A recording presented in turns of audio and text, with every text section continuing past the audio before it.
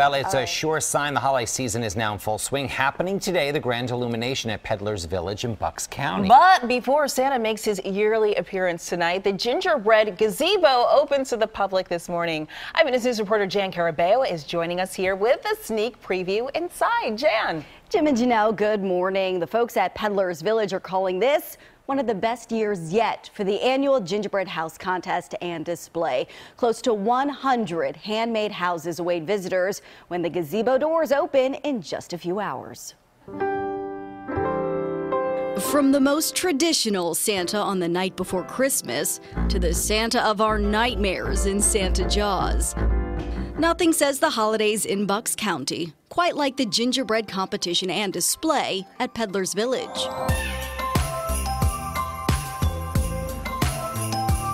Every time you open that door, it's wonderful. A winter wonderland, the air sweet from the icing turned icicles, the sights splendid with colorful confections dazzling in twinkle lights. You gotta come, smell it, see it, take lots of pictures. And this year, a near record 96 gingerbread houses compete in 7 categories, from traditional gingerbread to authentic recreations, to the movies, complete with that famous scene from National Lampoon's Christmas Vacation.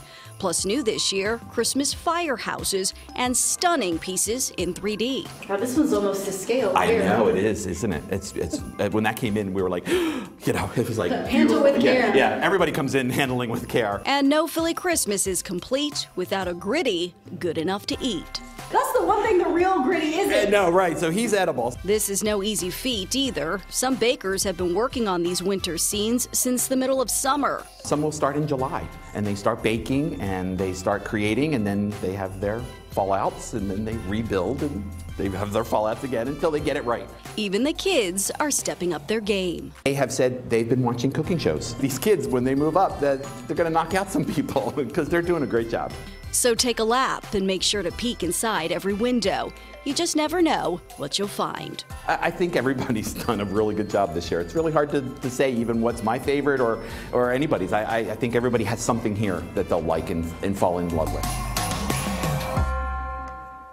The gingerbread houses are on display starting at 10 o'clock this morning at Peddler's Village. It is all free and open to the public through January 4th.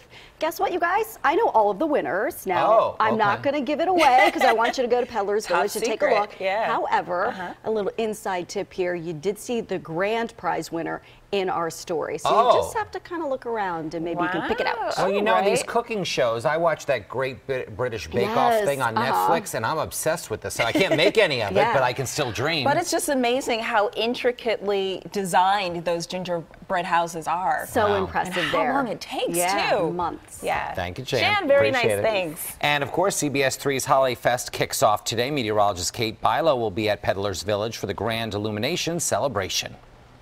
And tune in this afternoon starting at 4 p.m. to see all of the fun. Kate will help flip the switch on thousands of dazzling lights to illuminate Peddler's Village. Looking forward to that.